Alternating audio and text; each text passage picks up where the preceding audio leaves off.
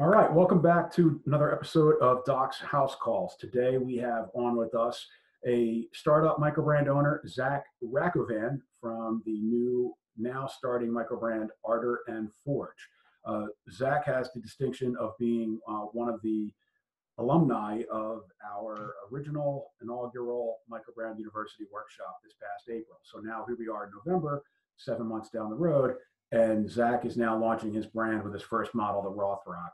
And it looks fantastic. So I wanted to have Zack on. So Zack, welcome and thanks for joining us. Yeah, thank you, Chris. So obviously, it's November and you just started growing a beard. So that seems to be working out well for you. Yeah, overnight. I like to see guys doing Movember and really embracing it. All right. So I know a little bit about your backstory, but I'm sure a lot of people, since you are just starting, they don't. So why don't you take us back to maybe go back before you attended the Microbrand University. How did you end up thinking about making a watch, starting this brand, and tell us about some of the challenges you've had leading up to where you are right now. And then we'll kind of finish that with where are you right now in terms of is the watch available and all that. Yeah, sure. So I guess the startup story goes back pretty far. I've always been into watches. I mean, I can remember being in second, third grade. I'd save up my allowance money to buy a watch. It'd be a watch on my Christmas list, that kind of thing. And whenever I graduated, I knew that I wanted to design watches, to design outdoor gear. I mean, that's what I went to school for. I went to Auburn University. Graduated there with a degree in industrial design, and that's really where I was hoping that my career would lead me. On graduation, I had an internship offer from Fossil, actually, but it was unpaid, and I had student loans coming due, so that wasn't really a possibility for me. And so I took a job with Concept Center International, where I worked with a design group there for Rigid and Ryobi power tools. And hopped around to a bunch of different design jobs. It was a terrible time to be looking for jobs. I mean, the economy was really bad then. So about every 10 or 11 months. About 10 years ago? Sorry?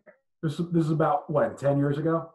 I graduated in 06, so this was like 07, 08 that I started, looking for full-time stuff after the internship.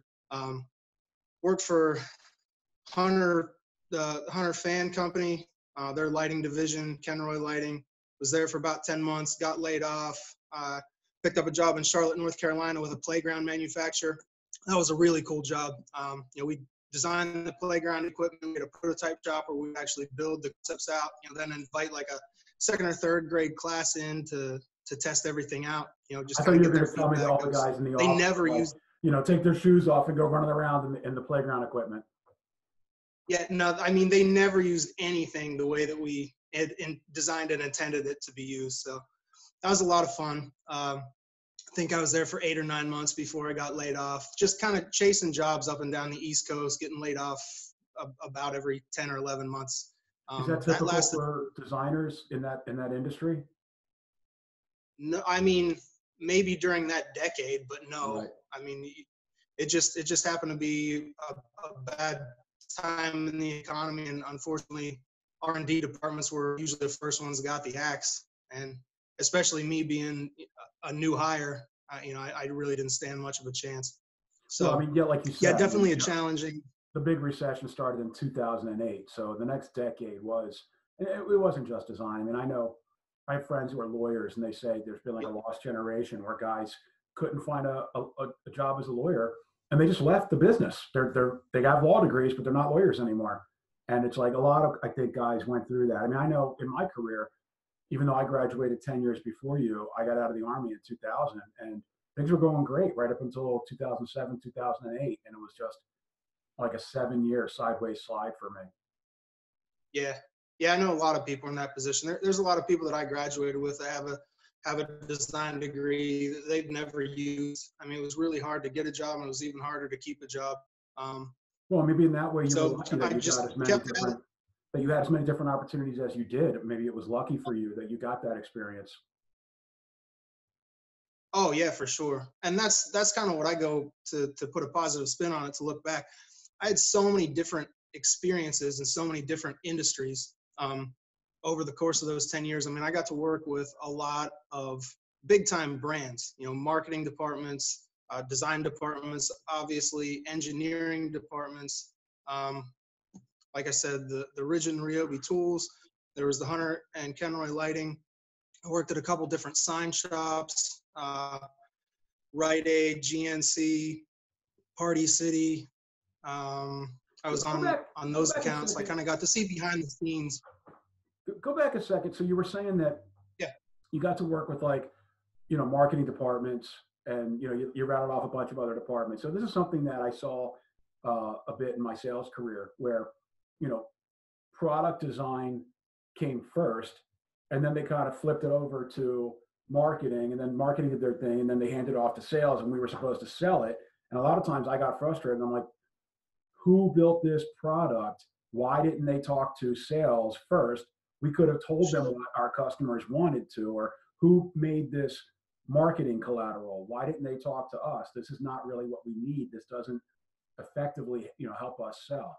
So, from your perspective, was that, kind of refreshing or surprising to be in product development and have that interface with marketing and other departments? Yeah, it was when it worked that way. But to your point, certainly not every business that I was with operated that way. I mean, there were some that were definitely engineering based, I would say, like how cheaply can we make this? How quickly can we make this? Design it that way. There were some that were kind of from the sales perspective. What's our customer need? Let's design that. Not necessarily as innovative maybe as some of the other ones. And then I think there were some places. I'm asking you this because I think it's something that we talk about in Microbrand University, which is, understanding what the customer wants instead of just making what we want to make what the customer wants to buy. So, did that past experience influence what you're doing now with your watch business?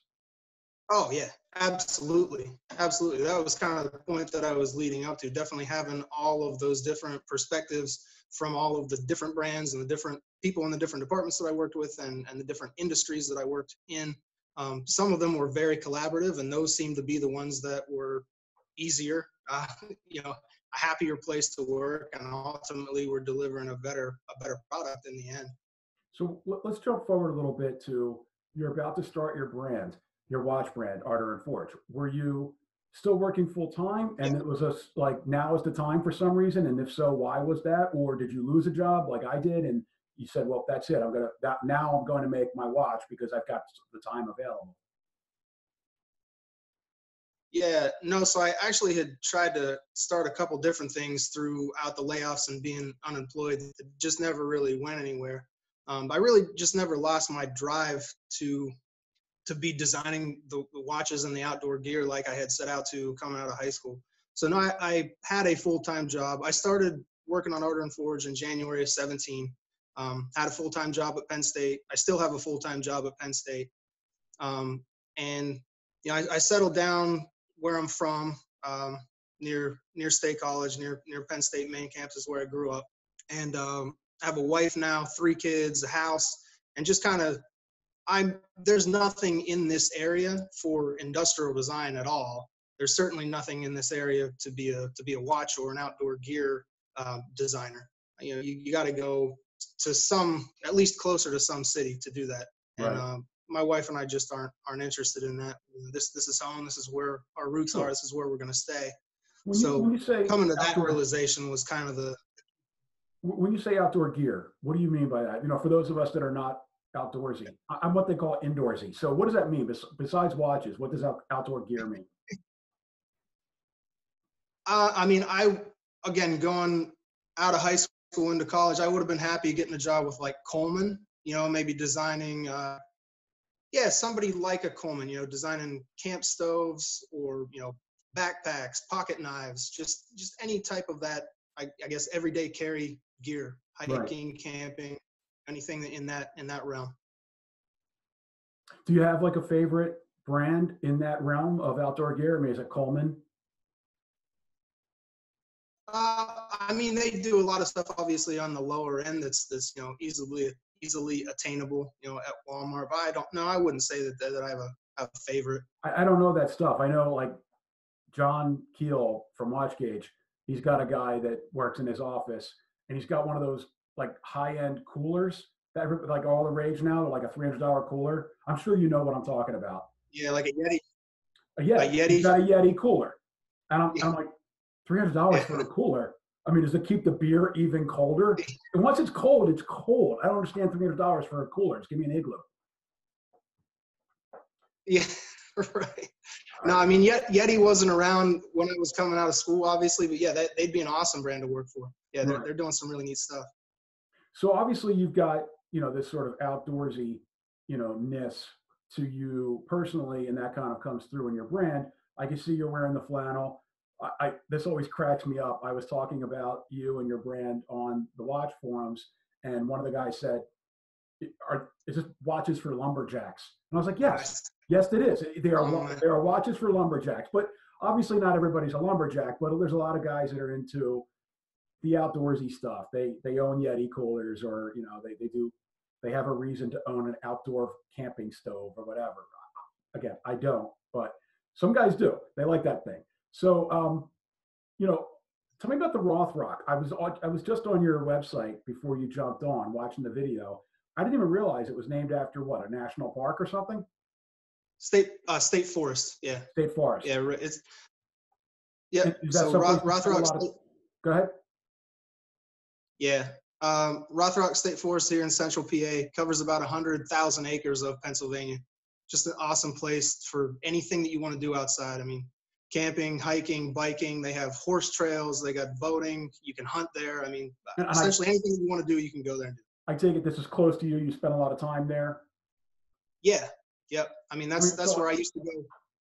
Go ahead. I've seen your pictures on Instagram where it's you and your kids hiking in the woods. Is that Rothrock State Forest? Oh, yeah, a lot of them are.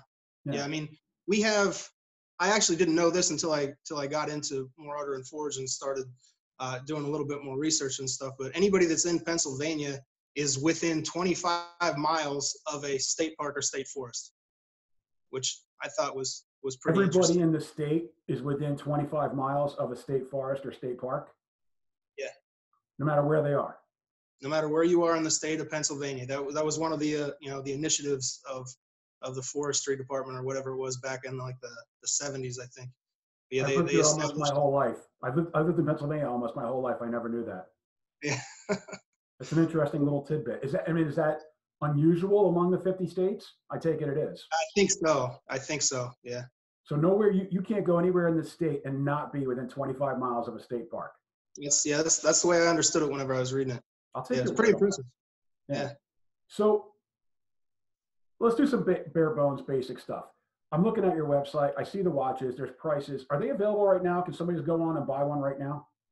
November 19th, we're going to launch pre-orders. Yep. I'm gearing up for the pre-order campaign. All right. So today's what, the 7th, I think? 8th? Yeah. All right. Yeah, so like 11 or 12 days from now, yep. And by the time people see this on YouTube, it'll be like a week maybe, or it'll probably be, by the time this airs, your watches will be for sale. Okay. Yep. I'm thinking, probably be like 2 weeks before we put this up. So yeah, there's the 4 designs, and tell me about, okay, so it's the Rothrock, but it's the Rothrock Detweiler or Juniata or Seeger, Thickhead. What is Thickhead? Is that a fish? No, so as a collection as a whole, it was inspired by Rothrock State Forest. And within that, each of the variations, the colorways were inspired by a different part of the forest. Okay. So we have the Juniata was inspired by the Little Juniata Natural Area. The Detweiler, inspired by Detweiler Run Natural Area. The Seeger, which was after Allen Seeger Natural Area. And the Thickhead, which was after Thickhead Mountain Wild Area. All right, so these areas, what do they have to do with these particular designs? Is it something about the colors, or is there something else how do you tie? How do I connect the part of the park to the different models? Yeah, so like I said, each of those different wild or natural areas was the inspiration for that particular variation. So like with the Juniata, the Little Juniata Natural Area was known for, there was white quartzite that was mined there till like the 50s or 60s. And if you hike through the area, there's just all of this white, it's a whole mountainside of white quartzite. And if you watch the video on my website, you can actually see clips of the inspirations right before we introduced the watches. Mm-hmm. So like with the Juniata, you'll see that it looks like natural glitter. I mean, it's just this glittery rock. It's really interesting and really cool. Obviously has caught my eye being in that area. So that white quartzite kind of inspired the white full lume dial of the Juniata. Then keeping kind of with that same theme, Detweiler Run Natural Area is it's an old growth area. Lots of big trees, lots of downed trees, lots of moss, mud. So that kind of inspired the earth tones of the Detweiler. Yep. The Seeger from Allen Seeger Natural Area, there's Standing Stone Creek that runs pretty much all the way through it. So that blue of the water was kind of the inspiration for the blue dial of the Seeger. And then Thickhead Mountain, wild area, just again, old growth area, lots of big trees. It's a great place to hike and camp. So the idea for that one was kind of, you're out on the mountain at night around a campfire, telling stories, just kind of that nostalgic feeling. So that's where the black and the orange came from, just kind of that feeling. All right, so I want to talk more about the watches because there's some things that you're doing that are pretty different. First question is, all the images I see, they're no date only. Do you have a date, no date option, or are they all just strictly no date? Yeah, for now they're no date. We're using the NH35, so we do have the option of offering a date in the future. But just to start out with, I didn't want to have that many SKUs to worry about. So Right. we're just going no date. Okay, fair enough. I mean, some guys, you know how it is. I mean, some guys they need the date, and some guys, you put a date window on there, they just won't buy it. So, I get what you're doing. Sometimes when you're starting out, especially, having a lot of SKUs maybe doesn't make a lot of sense. Yeah. So, and I put it out there. I got a lot of feedback, and it seemed to be about, I'd say 70-30 in favor of no date. So I mean, that it was an educated decision. It wasn't something that I just said, we're not gonna put a date on. That was kind of the feedback that I got. when we started, I asked you to tell us some of the challenges you've had leading up to where you are now, and I still want you to tell us, but I think that'll come out naturally as we start talking about the watches, because I know some of the stuff that you've had as far as challenges go. I didn't notice this until just now. You actually put that wood texture on the rotor of the movement. Yeah. So how is that done? Is that like printed on the rotor, or is there like an applique, like a sticker on it, kind of? That's an actual oak veneer that is applied to the existing metal rotor. And what is that, like is that burned in, that word Rothrock? Yeah. Wow. That's burned into the oak veneer. I don't think I've ever seen a rotor with a wood veneer cover on the rotor plate. I haven't either. All right. So I remember you telling me your first set of prototypes you got made, you have this, what technically would be called a rehaute, but I guess some people would call it like a chapter ring, but basically it's the vertical surface or sloped surface between the dial and the crystal. You wanted that to have a real wood texture. And the first set of prototypes, it almost looked like anodized aluminum with like some streaks in it. It didn't look right. And I also know that you had, you really worked hard on this. You've got this sort of, just to kind of take a step back, most watch cases are either cold forged or CNC machined, but either way, the exterior surface will have either a brushed or a polished, sometimes blasted surface. There is no such thing as sand casting a watch case, but you wanted the case to look like it was sand cast, and you had to figure out how to get that sand cast texture on the exterior surface of the case. And again, you had to basically invent a process. Do I have that right? Yep. Yeah. So, I mean, part of the overall inspiration for the collection, Rothrock is very rocky, tons of rocks on the trails everywhere. So that's really where the inspiration for the sandcast texture came from. And again, I'm familiar with a lot of manufacturing processes throughout my career, and the sand casting typically does leave a texture that looks a little bit like sand. I think it's really cool, and it's nothing that I've seen on a watch case, obviously, before. And I thought that it would it's be not really like blasted, because blasted is like kind of satiny smooth. It's not like right. that. It really has almost like a grainy kind of a texture to it. Not Yeah, rough, just kind of like, it's more tactile. yeah, yeah, exactly. So yeah, we spent about a month figuring out how to do that. A lot of trial and error and determination, and we basically developed a multi-step process with lasers, rock tumblers, a couple different things. It's about a 4 or 5 step process to get that look, but super pleased with the way that it came out. I mean, Yeah. exactly what I kind of imagined it would be in my mind. When you told me what you were trying to do, it almost hurt my head. I was like, how is he going to get this done? And then I saw your most recent batch of prototypes at district time last month, and I was like, it looks like it's been sandcast. It's really amazing. And again, it's like, not everybody will warm up to it, especially I think if you're too used to brushed or polished, but it's really a cool effect that you figured out how to pull off. Yeah, thank you. So do you want to talk a little bit about the struggles you had getting here? Because I know, like we've talked about this. You've been through at least 2 rounds of prototyping. You've gone through at least 2 vendors. I know you've got a guy, overseas that helps you, as a partner, like helps you source different things. So get back to, you're starting this watch project. You're still working full time. You're in the middle of nowhere. There's no outdoor companies based there. So you kind of have to make this work on your own. And then, trouble starts. So tell us about that.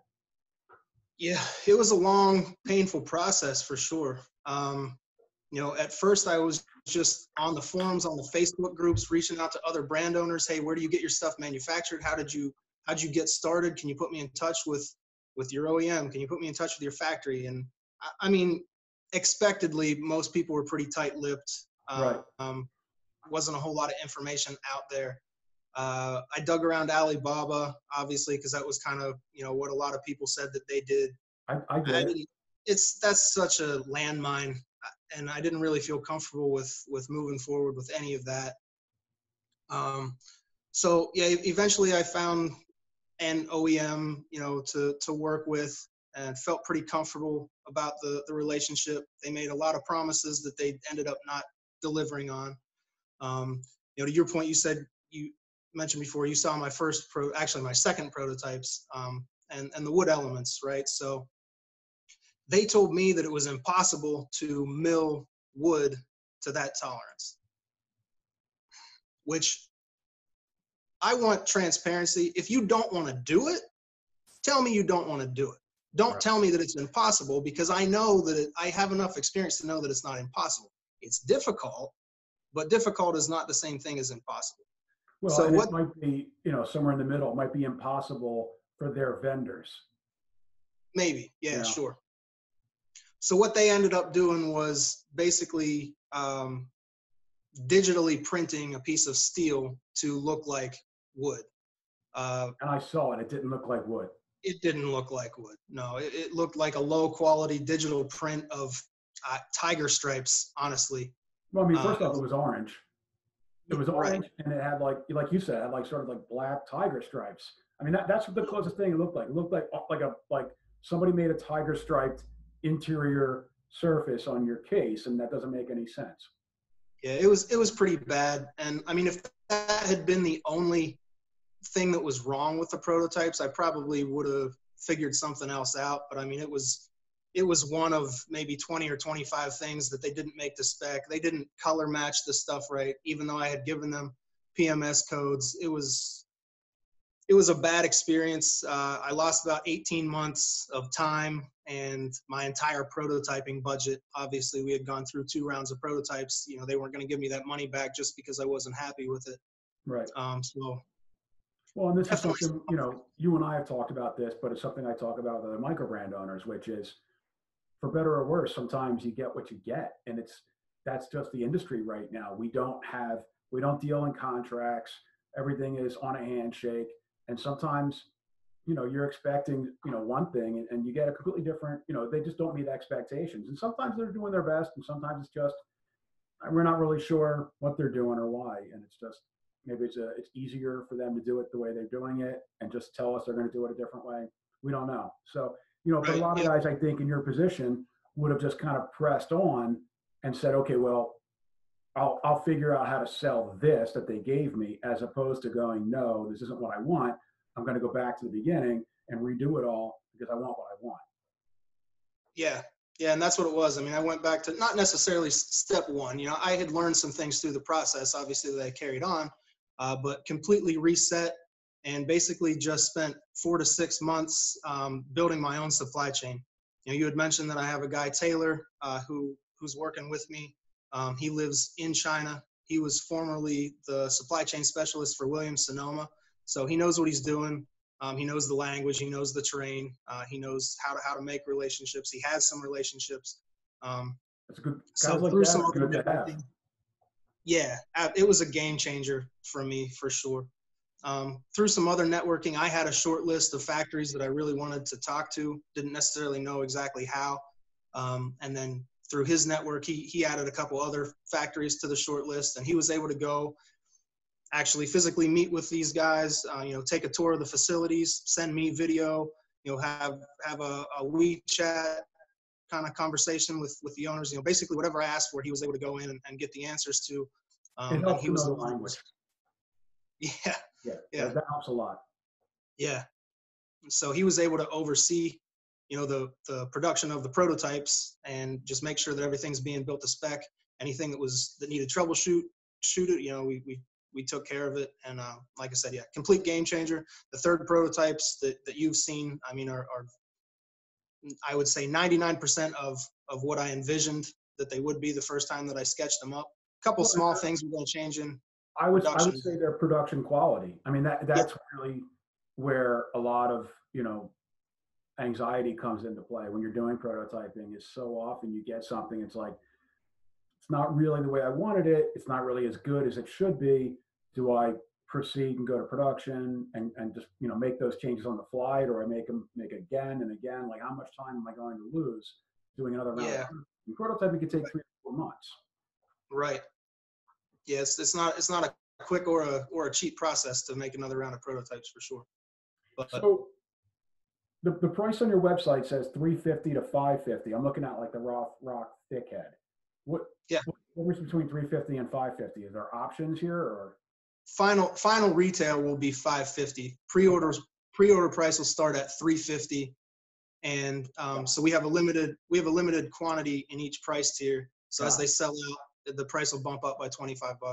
Got it. That makes sense. Okay, so retail price, full price, in stock, $550. Right. Pre-orders start on November 19th. They start at $350, which is, a nice discount. So when do they then get delivered? We're shooting for beginning of May. Okay. For delivery. So now obviously we have Chinese New Year in there. That, puts like a 3 to 4 week delay in your production cycle. So if you start on November 19th, typically I say plan for 4 months minimum, in this case 5. So you got December, January, March, April, May, 5 months. Is that what we're saying? Okay. Yep. So I would, just to be conservative, I might say people like late May, early June, but certainly 5 months is not an outrageous, wait. And, you're offering a nice discount to those people that get on board early, and you're giving them real photographs of real prototypes. So that puts a lot of people's minds at ease. And, hopefully they appreciate the work that you've put into this point, because it's been a lot. And you really do have some real clear differentiators. Nobody else is doing this sandcast case texture. Nobody else is doing the stuff with the wood in the watch that you're doing. I mean, that rehaut inside that's real wood, right? Yeah, it's real oak in the rehaut, oak on the rotor plate, like we talked about, and then on the actual tip of the crown, there's a little slice of oak in there as well. Oh, that was another one that the first or second round of prototypes weren't really correct. It was like, I mean, again, it was supposed to look like wood, but it just looked like a piece of metal that was tiger striped for some reason. Yeah, it was digitally printed, and however they laser cut it and laid it in there. Some of them were crooked. Some of them looked like they were gonna fall out. It was bad. But I'm really, really happy with everything on this round of prototypes. Yeah, I mean, they really do look good when I saw them. So your case has like the the top surface almost looks like a rotating bezel, but it's not. It's just fixed, right?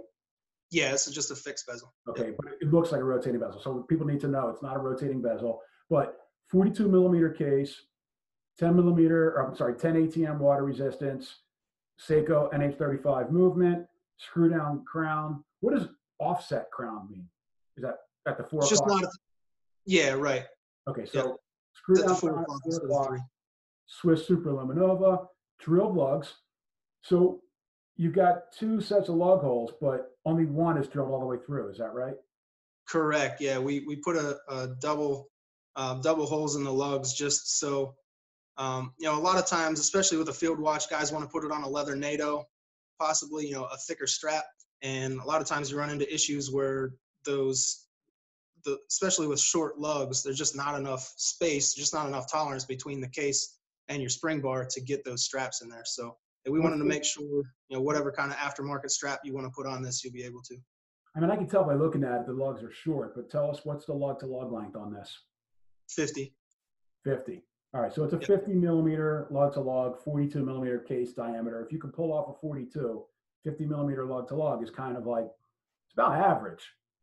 Maybe a little bit on the short side. They look shorter than that, but I guess maybe that's just the proportions. Yeah. But, original case design, nothing really too homage about it. It's not really like anything else that we've seen before.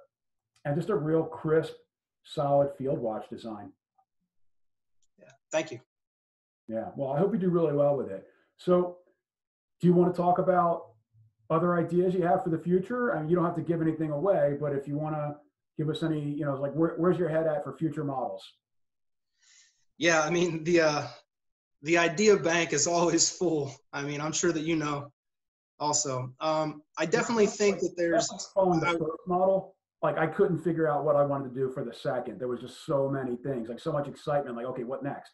Now right. It's kind of like, all right, I'm sort of almost out of ideas now.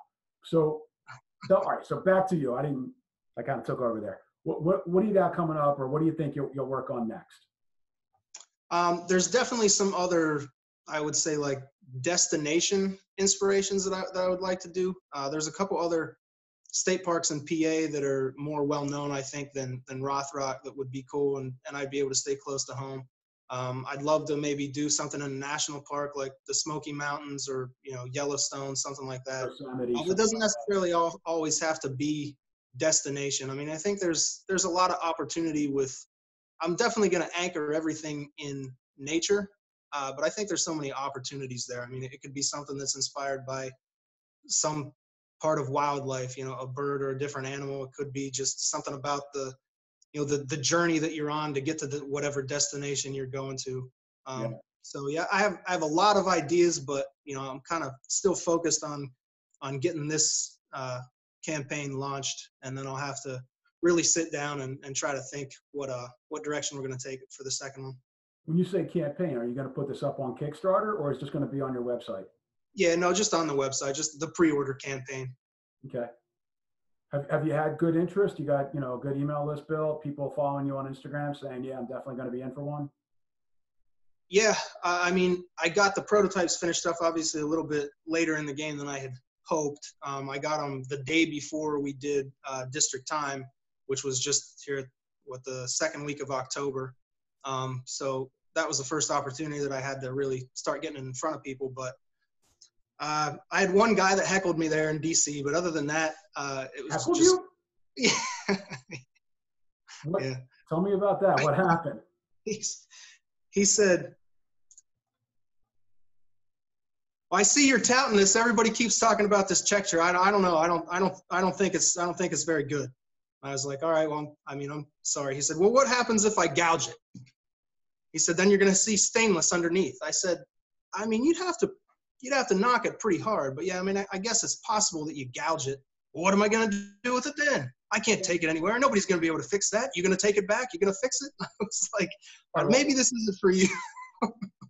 Well, let's slow down. I said, it's possible that you gouge the watch. All right, so you got 4 models. One of them is DLC coded, the thick head. Right. If you forget the texture, if you put DLC on a watch case and you gouge it, yeah, you're going to see stainless steel underneath. The texture's got nothing to do with that. One of these, the Detweiler, it looks bronze, but it's not. It's also like a PVD plating, right? Yeah, it's a vintage gold PVD plating. Okay. And then the other two are just like, they just look stainless, right? Yeah, it's just raw stainless. There's no other finishing on those at all, which so this a lot of people. With your finish is if you damage the finish, I'll see the raw metal underneath. But that's true of any finish, right? Right. Yeah, that I tried to explain that, but it didn't seem to be sinking. Well, I mean, all right. So yeah, if the metal is brushed, you can like hit it with a Scotch-Brite pad. If it's polished, you can hit it with a Cape Cod cloth. You can't really do that with a blasted finish. You probably can't, repair the finish with yours. But you really got to bang that thing hard to get to that exterior surface. Yeah, that's kind of what I had explained. But I mean, outside of the field watch, right. Outside of that one guy, the feedback has been really great. I had a lot of people stop in their tracks and kind of validate to me, wow, I've never seen anything quite like that texture. Obviously, the wood plate on the rotor as well was a big talking point. But I have it out to a couple guys on YouTube, a couple other bloggers and reviewers, but it's been definitely getting some good feedback. Has anybody posted? And I've been kind of doing the media circuit here close to him as well. I see you got Random Rob up here. Has he posted his review already? Yeah. Okay. Yeah, Random Rob was the first YouTuber that I got it out to. Okay, and I see Time Bomb did a review. So these are good. All right. So field watches and more field watches, do you think like a diver, a pilot, a chronograph, are you going to go down that road, or is it going to be like, nope, just field watches, all inspired by nature? That's the brand, and we're sticking with it. I could see possibly doing some other options, but I think field watch is definitely going to be the core focus. Maybe I don't know what that ratio is. Maybe it's 4 field watches for every one other one that we do, or something like that. Well, I mean, I just think, look, you've got a 42 with a Seiko. You could do a 40. You could do a 44. You could do a 38. Exactly. You could do a Miyota. Right. You could do a Swiss. I mean, there's so many different things you could do, because I don't care how many people like it. Not everybody's going to like it at 42. Some guy's going to say, I'd buy it if it was 44. And another guy's going to go, you're crazy. I'd buy it if it was 40 or 38. Yeah, exactly. Yeah. Date, no date. Yeah. There's a lot of options. I don't think yeah. I mean, you've got plenty of runway here before you run out, and you got to figure out something else. Yep. All right. Well, is there any particular time that pre-orders open on November 19th? Is it like midnight or noon? I haven't set a time exactly, but for anyone that's on my email list, I am going to email them that exact time, probably the day before, just so they all have a heads up. All right, so this is Tuesday, the 19th, sometime on that day, but if they want to have the most up-to-date notice about the time, they got to sign up for your email list, which is on your website. Yep. All right, and the website is Ardor and Forge. That's ARDORANDFORGE.com. ArdorandForge.com. Yep. Ardor and Forge, same thing at Instagram and Facebook. Well, I saw something there was something I wanted to look at on your Instagram, and then just as I was about to click on it, you jumped on here. Scroll down. What is this thing? It looks like you're holding like a wrestling belt. Happy Valley Hustle Champ. Tell us about that. Yeah, so that's a local podcast Bill Zimmerman does. It's called Happy Valley Hustles. And it's a podcast where he interviews kind of, like you and I are talking right now, he interviews a lot of, small business owners and entrepreneurs around the Happy Valley State College, Pennsylvania area. So yeah, anybody that's interested, definitely check out. There's always a lot of good insights to glean if you're thinking about starting your own thing, whether it's watches or something else. All right. So for people that aren't from Pennsylvania, you're in State College, which is where Penn State University is. Happy Valley is the nickname for State College. It's a very Penn State thing. It's a very Pennsylvania thing. Yeah. the Happy Valley hustle is definitely a local thing. Right. Okay. I mean, I'm a Penn Stater too, but I was never that into it. I didn't go to the main campus. It was like satellite campus. All right. So before we wrap this up, anything else you want to tell us? People should, you want people to know about it, or the brand, or you, or. No, I think we covered everything. Okay.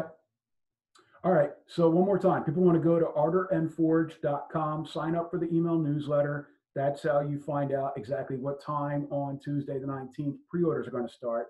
At the very least, I recommend people go and check you out at your website and on Instagram. I've seen these in person now. The sandcast texture on the case is very cool, very unique. And, there's a lot that this watch has going for it. And it's not, oh my God, it's yet another 300-meter diver, Rolex Submariner homage, whatever. It's not another minimalist on a NATO strap. I mean, this thing is very cool and very much its own thing. And I think you've done a great job, kind of establishing an ethos for your brand. Thank you. Yeah, right. a lot of time and energy into it. I'm glad that getting good feedback. So, we have maybe one more minute or 2 minutes before we wrap this up. So, I just want you to give us a plug for Microbrand University. Now that you did that 7 months ago, how do you feel now, 7 months later? Do you feel like it was, do you still feel like it was worth the investment and the time spent in there? And, has it come back to you in other ways? Yeah, absolutely. I mean, and I've told anybody that's asked, a couple people came up and asked whenever we were in DC.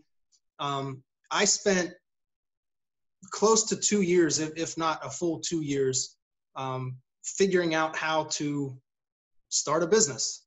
I took webinars. I went through a 10-week boot camp here at State College that was for startups.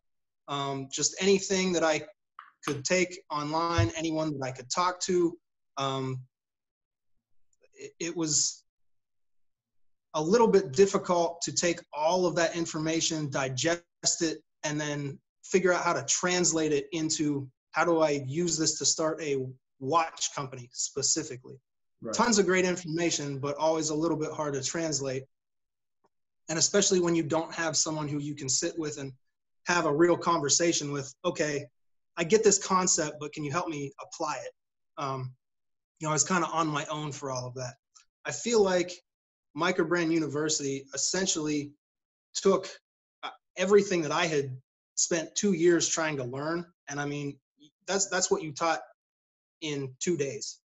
I would have saved myself so much time if that had been an option 2 years prior to that. Right. So yeah, absolutely valuable. The biggest part for me where I took the most value from Microbrand University, honestly though, was since those classes. It was for me, because I had spent so much time learning all of those things on my own. It was really more of a refresher course in that aspect.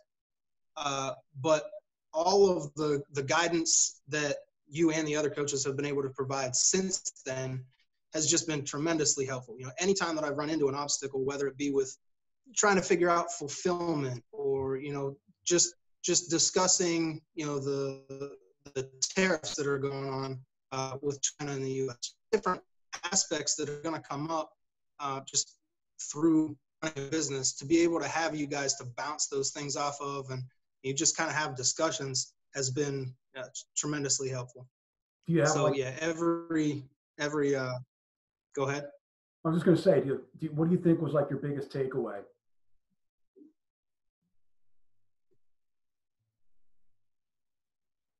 Zach, can you hear me? Oh, you're thinking. Yeah, I was thinking. I think my biggest takeaway was that, you, and obviously you brought some experiences from other brand owners that you have known and have talked to even, on Doc's House Calls. Everyone seems to have also gone through a lot of the same struggles that I was experiencing. It was comforting, I guess, to know, okay, you're not the only one that's dealt with this. And then also, here's how I've dealt with it. Here's how some other guys have dealt with it. These are kind of the options, but it's not perfect. And, it's just kind of something that you're going to have to deal with. Cause I'm definitely a perfectionist. And I kind of had to take a step back and say, okay, maybe everything isn't going to fall in line exactly how I want it to, and certainly not the first time around. Right. But just to be able to have that that feedback that, you know, I wasn't the only one going through those obstacles. Yeah, I mean, that was something that, you know, I talk about this a lot where, you know, when I started my business very soon after, Sue Jane from Melbourne and Chip from AVIG were starting theirs, and we formed this instant sort of three-way bond between us, and we were all kind of in it together, not just going through the same experiences, but really sort of like emotionally invested in each other's businesses and success, because we were right there. Like, I'm having the same problem at the same time. These other two guys are having the same problem, and we're working on this together. And there was that sense of camaraderie. But, you know, one of the biggest impetus, you know, behind Microbrand University was my knowledge that I know there are other guys going through this. I'm talking to these same, you know, other brand owners on Facebook, or, you know, they're coming to me for, you know, for advice or asking questions. And I'm like, I've gone through this 4 times. Sue Jane's gone through it 5 times. Chip's gone through it 6 times. We've all been through it. We got the answer. We should just like try to sort of accelerate that learning process, you know, flatten that learning curve for everybody. So that was the point there. But yeah, I mean, sometimes I guess it's just hard to accept that it's not just you, it's all of us.